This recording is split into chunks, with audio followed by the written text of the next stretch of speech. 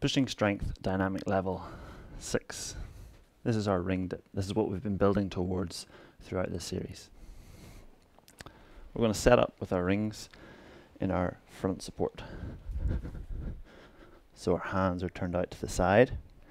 Our body's nice and strong and long. From there, hands turn in. Stack those shoulders behind us as we come down.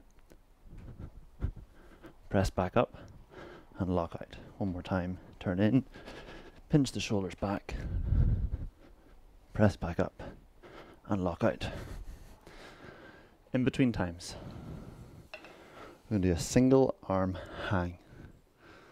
Now you might not be able to support your entire weight on one arm, that's okay, you can always rest your feet on the floor. We're trying to shrug that shoulder up, let it go as long as possible and feel that stretch all down the side. A little bit more intense than our kneeling curved cat. We'll do 20 seconds on one side. We'll do 20 seconds on the other side before going back to our next strength set.